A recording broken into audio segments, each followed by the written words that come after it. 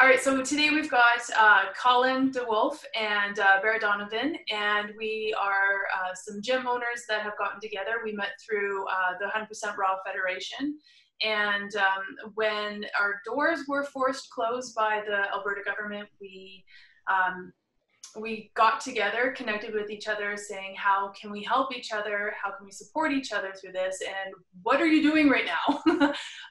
So we've got Colin, who is the owner of Back Alley Fitness in Medicine Hat. And we've got Barrett, who is the owner of Next Evolution Athletics in Calgary.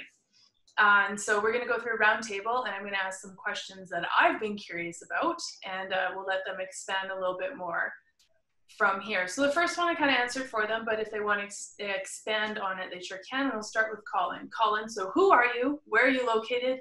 And what is the name of the space you work out of? All right. Well, obviously, you know who I am now. We're located in Medicine Hat, and our facility is Back Alley Fitness. We technically have a secondary location in Redcliffe, which is just outside Medicine Hat, but that would be our two locations that we have.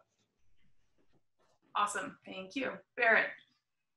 Well, we know who I am, obviously. I am the owner of Next Evolution Athletics in Calgary, and I contract out of Trek Fit Lab in Ranchlands in the Northwest. Awesome. All right. So why are you in the fitness industry, and what drove you to this world of fitness and educating people? For myself, I once upon a time hired a strength coach to make me better at sport.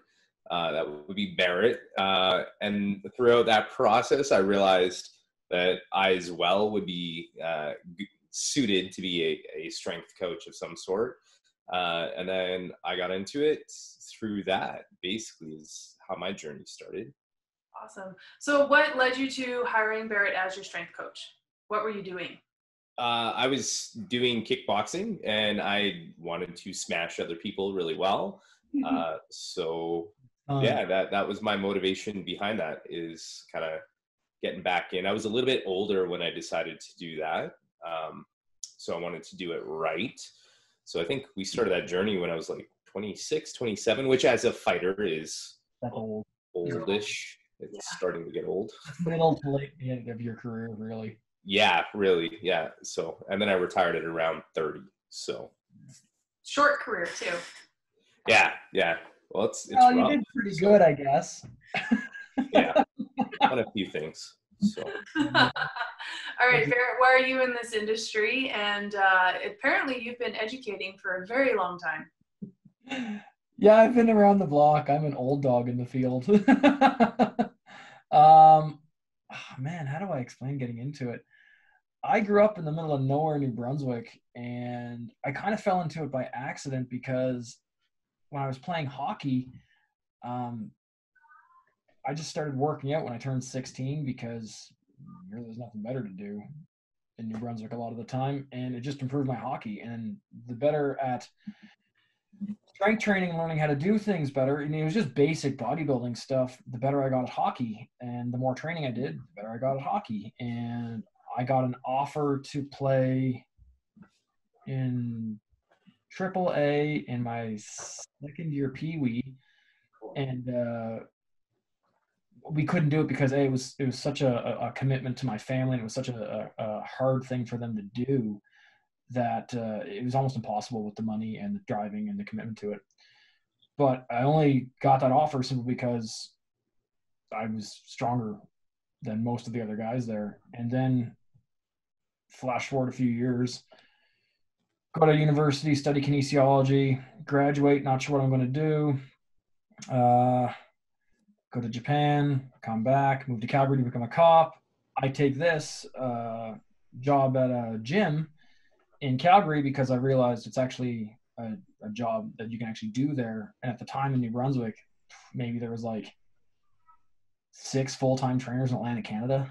Like it wasn't a big field, but in Calgary at the time it was. So as I was going through the police force, I took that job, and then I realized that you can actually make a career of that. And that was 13 years ago. Yeah, 13 years ago, and I haven't looked back since. So that's kind of how I got into it. Cool. That's awesome. I love hearing everybody's stories on how they like found their way into where they love to be now. So it's really interesting that way. All right, so Colin, what is your wheelhouse? You know, the thing that you coach or teach the very best, and you have a super solid understanding of something that you like. If you were told it was the only thing you could share for the rest of your life, that's what you would do. I like to focus on strength training specifically. I started a powerlifting team here in Medicine Hat, and they've done quite well throughout the process. Yeah, I've invested a lot of education in that regard. Done a bunch of seminars with a lot of big names in the field.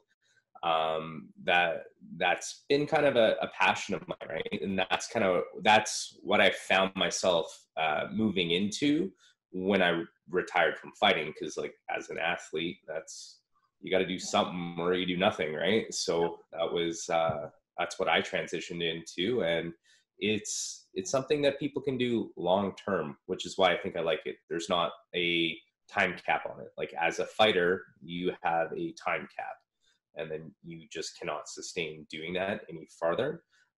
So for me, that's what I got into. That's what I have a passion for. And I'd like to say I'm decent at coaching. So. Cool. Yeah, you're okay. Yeah. All right, Barrett, you're up. What's your wheelhouse? I'm strength coach, man. Like I just like to pick up heavy shit. So, you know, it's again, we're all in the same powerlifting federation, so we all have the specialty of powerlifting. But probably one of my bigger wheelhouses is most people don't realize is actually field sport development. Like I do a lot of work with a lot of field sport athletes and lacrosse, field hockey, rugby, a lot of sports like that. So that's one of the things I really, really enjoy doing. It's kind of fun. Don't get me wrong, I love powerlifting. Heavy stuff is awesome, but that's probably one of the other wheelhouses I'm starting to get known for, I think. Yeah, like that spatial problem solving, large playing field. Where do you need to be? Well, even though you're not there yet, that type of stuff. Or more in the sense of field sports are interesting because the way people train for them, it's definitely kind of interesting because I kind of break it up into three components for it. And like you have like your on the field training, like your sport practice, and then you have like your in the gym training, which is like developing strength and power in the major lifts and the rest of your body, working on your weak areas. But there's a gray area that needs to be covered, and it's usually through what I like to use, like modified strongman training, like picking up odd objects, carrying odd objects, dragging things, pushing things, that I find covers the gray area really well. Yep. So teams like rugby do really well at that, where they have the gym time where they're training there, then they come and do like modified strongman, like picking up stones, and then doing like field training. But understanding that athletics doesn't happen in a vacuum. So if you're trying to, unless you're doing something like powerlifting, where it's like this is the only movement you must do, then you're done and go to the next thing. You have to have the ability to perform high intensity movements, full body movement when you're fresh, tired, and half dead. Yep. And you have to have the ability to repeat that effort over and over and over, depending on the sport. So if you understand that sports doesn't happen in a vacuum, and understand that gym is one part, the field is one part, but you have to understand that middle gray area, it makes a huge difference. And it's shown for all the field athletes that I've had to work with so far that they're all doing this on their field. Yeah. So awesome. All right. So what types of things when it comes to coaching do you try to avoid? It could be a particular sport, school of thought, or even a type of training method or training style that we see out there. For myself, I try not to adhere too strictly to any one school of thought. I think when you box yourself into a corner, it becomes very hard to get out of that corner, right? And that's something that's very common in the industry, where you have people that stake their entire careers on one aspect of one thing rather than looking at the whole big picture, right? So even like with powerlifting, I don't just like, I know powerlifting coaches that it is just the 3 lift is pretty much all they do. And I'm like, yeah, no, you need to have other components in place to deal with that, right? So even within that wheelhouse, like it is, yes, you only have 3 things you need to perform, but there's alternate ways to achieve that goal of performing well in there. So that's one, I think the killer of a lot of things for people is they back themselves into a corner that way, right? Like there's a multifaceted approach to almost any problem that is probably going to get you a more well-rounded result that'll last longer, in my opinion.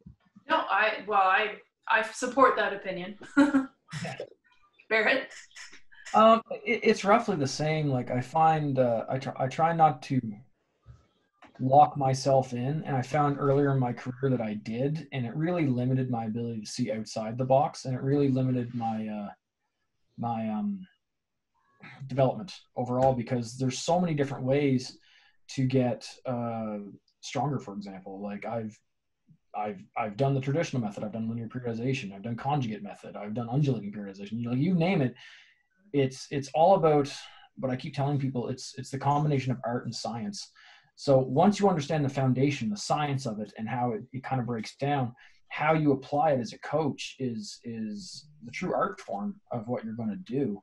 And that's what people like don't quite understand, I think, is they think, oh, I got a trainer, he got a certification on the weekend course like 2 weeks ago, he's good to go. And like that's great if it works, but pretty much everyone in this little forum right now has forgotten more than most of those people will ever learn. Like just from our backgrounds, like I've been exposed to some of the best coaching in North America with Tampa Bay Lightning strength conditioning coach, powerlifting coaches, strength coaches, and I've been very fortunate to have that. And I've worked with a lot of those guys, and it's been super helpful because seeing all those different styles allows you to look at things differently.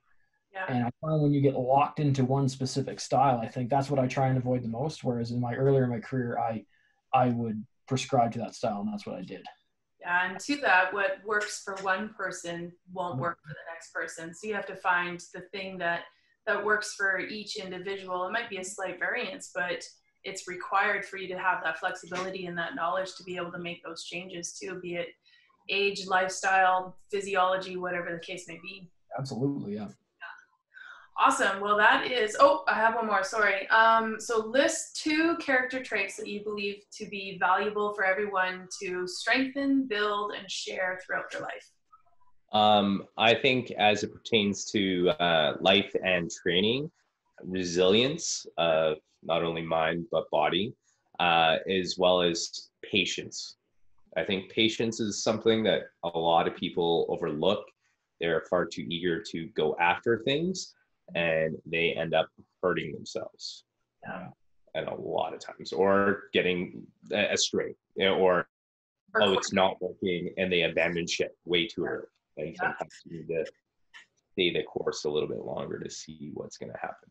Yeah, that's a monster one. Like patience, I think, goes hand in hand, especially in the strength field. Like how many times in the strength world has someone been stuck on a PR for 3 or 4 months? 3 years. I've been there. Yeah. Yeah, like seriously, like patience is one of the most crucial things I recommend everyone, and probably open-mindedness. I found I get a lot of athletes that come in with a very like, this is how I train. It's like, well, that's how you've been training, but it's not working for you, so now you have to try something different. And they're so resistant to change that they kind of almost lock themselves into that little box where they can't get ahead. Say for powerlifters are a great example. They think if they do any more than 3 reps, they're going to get weaker. Well, there's periods of times in a block where you have to do higher reps just to give your joints a break, and build a capacity up. You're not fit enough to be strong. Like you're not going to get stronger. You have to have that ability to move multiple repetitions over a period of time, and then back up into the heavy stuff. You got to build that muscle mass. You can't just hammer. And I find those 2, like patience and I would say open-mindedness. Cool. Yeah. That's awesome. Thank you very much, you guys. Appreciate it. And we will probably go into more detailed private one-on-one interviews as time progresses as well. So I appreciate your time. Thank you. No problem. That was fun. Yeah.